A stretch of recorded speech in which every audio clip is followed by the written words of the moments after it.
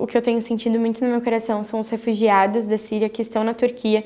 Inclusive, já são quase 4 milhões de refugiados na Turquia registrados. E é uma realidade muito triste, porque se eles não estão nos campos, eles estão nas ruas. Então, eu nasci na Igreja Metodista. Eu frequentava o Jabaquara durante muitos anos. E aí, na verdade, com 16 anos, eu estava em casa com mais 2 amigos e um deles me falou que, do nada, a gente estava conversando sobre... Eu nem lembro, na verdade, o assunto. E aí, esse meu amigo virou pra mim e falou assim: Thaís, Deus tá me mandando te dizer uma coisa, que você vai pros 4 cantos e que a tua casa vai ser como uma base de fortaleza pra você ir, vir e repor suas forças, mas ele vai te mandar pros 4 cantos da terra. Eu tinha 15 anos, por aí. E aí eu guardei isso no meu coração.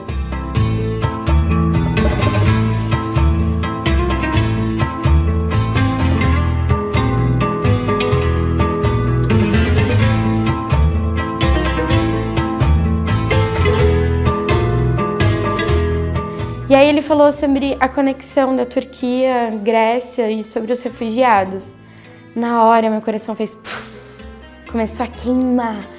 E eu não tava entendendo direito, porque, assim, eu não sabia muito sobre os refugiados, sobre muçulmanos. Na hora que eu saí do curso, assim, com aquilo queimando no meu coração, eu liguei pro meu pastor, eu falei: ora, porque eu acho que eu vou pra Turquia em setembro. E aí eu falei com a minha mãe: vamos orar para Deus confirmar se é isso mesmo. E aí isso foi no sábado. Na quarta-feira eu vejo um post de uma missionária, Juliana, sobre uma família de refugiados, 2 na verdade. Uma tinha acabado de chegar e a outra já estava aqui há um tempo, que precisavam de ajuda. E aí quando eu vi, era a mesma cidade que a minha. E aí eles ficam mais caridosos neste período e eles ficam sem comer, né? Desde o nascer do sol até o pôr do sol, eles ficam sem comer.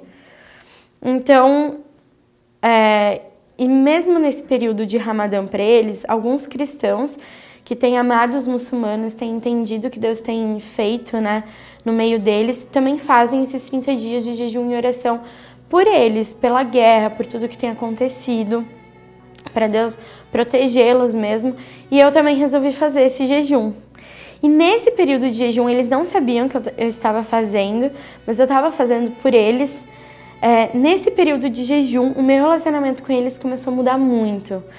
E é muito importante, assim, que no final de todo o jejum de cada dia, eles se reúnem, né, a família inteira, para comer uma farta comida, assim mesmo, em celebração. E eu fui convidada a sentar com eles nessa mesa, né, para comer junto com eles. Aí eu entendi que Deus estava fazendo e que eu estava conseguindo proximidade com eles.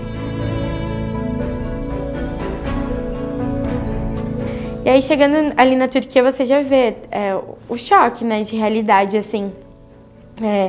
Em todos os prédios, assim, os lugares, tem a bandeira deles, tem a foto do príncipe deles. Então, eles também são muito mais à noite, assim, sabe? Tipo, os comércios começam a abrir à noite e vai a madrugada inteira. E aí, de manhã quase não tem mais só de refeição, assim, aberto, mas quase não tem comércio aberto. Então, foi incrível, assim. Eu acho que eu não consigo nem descrever, sabe? Ver o povo, ver a cultura deles.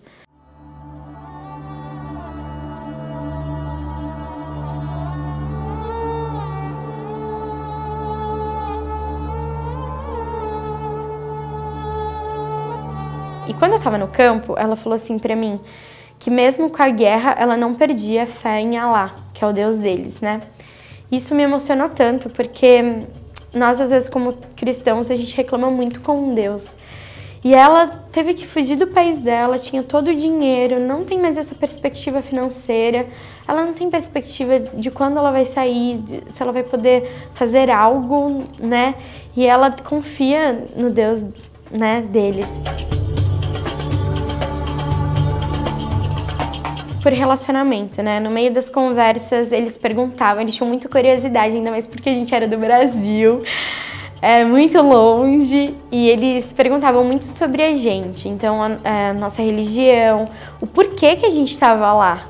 E a gente falava o que eles perguntavam, né? E a gente falava que a gente, através do amor de Jesus pela nossa vida, através do amor de Deus sobre a nossa vida, a gente queria amá-los também, da forma como Deus os ama. Então, através do nosso testemunho, sabe? Através do nosso voluntariado, era uma forma da gente evangelizar, mostrar o amor de Deus através da vida deles, né? Os muçulmanos, eles são o maior bloco de não alcançados, eles são cerca de mais ou menos de 2 bilhões de muçulmanos e apenas menos de 1% é enviado ao campo. Existe um missionário para 420 mil muçulmanos. A discrepância, assim, né, de missionários para os muçulmanos. Então, eu tenho me preparado para isso, pedido para Deus me guiar mesmo, me orientar, porque esse é o plano, é poder servi-los lá.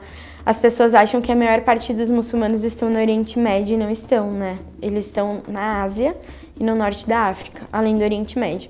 E a maior parte, eles estão na Ásia. Então, mas eu, por enquanto, o que eu tenho sentido muito no meu coração são os refugiados da Síria que estão na Turquia.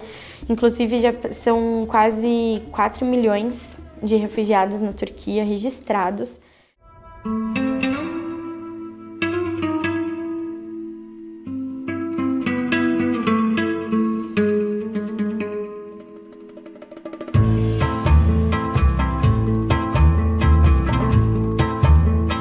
Tem uma igreja que ela fica em frente a um dos campos e ela leva uma van nos campos para pegar quem quer ir nessa igreja. E é muito diferente, né? A gente tira os sapatos, a gente senta nos tapetes e é mesmo um refrigério, assim. Eu fiquei muito emocionada a ver várias línguas adorando o mesmo Deus e a gente cantando. E é muito legal que nesse culto em específico, um pessoal do Congo, eles fizeram uma canção. E a canção deles falava sobre a bondade de Deus. E mesmo em meio à guerra, mesmo ser refugiado, mesmo ter que abandonar o teu país, uma outra cultura, a família separada, pessoas que perderam seus pais, parentes, familiares, eles cantarem sobre a bondade de Deus. E eles falam, eu anseio o dia pela eternidade. Então a gente poder adorar ali numa só voz, eu acho que eu tive um pouco de como vai ser o céu. Todas as tribos e nações adorando o mesmo Deus, sabe? E a grande comissão tá aí, né? Em Mateus 28, a partir do versículo 18, fala sobre a grande comissão. Ide por todo mundo e pregai o evangelho a toda criatura, batizando-os no nome do Pai, do Filho e do Espírito Santo e os ensinando, discipulando. E eu estarei convosco até o final da terra. E ele fala que ele só vai voltar quando a grande comissão estiver cumprida. Então, eu acredito que nós, como igreja, e eu penso muito o Brasil. O Brasil ele não está em guerra porque é um país privilegiado por Deus, mas Deus precisava de um país intercessor. Então, nós da Igreja Brasileira, a gente precisa se posicionar mesmo, sabe? Como um corpo de Cristo que acolhe os estrangeiros, que acolhe os refugiados, que envia. Lá em Romanos, eu gosto muito, 10, 14, que fala: como ouvirão se não há quem pregue? Como pregarão se não há quem envie? Então é necessário que a gente envie os missionários, sabe? Cuide deles, os ame e também o que eles têm feito, se importe, sabe?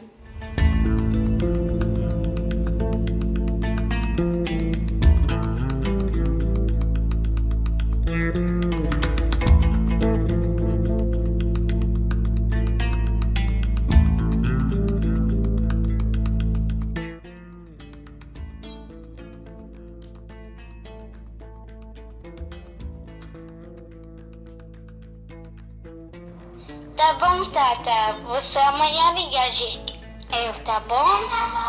Todo mundo beijo pra você. Todo mundo beijo pra você. Ai, que lindo. Eles são demais. Cara, eu quero ser igual essas mulheres.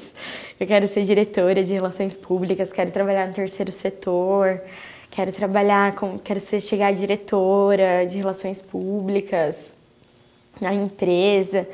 eu quero ter ONGs. Eu pensava muito isso, né? E esses sonhos hoje, como é que estão? Então, hoje eu não sonho em trabalhar numa empresa, eu não sonho em ser diretora. Eu sonho em viver e morrer para Jesus, no lugar que Ele deseja que eu esteja, servindo e amando as pessoas, sabe? Eu tive que renunciar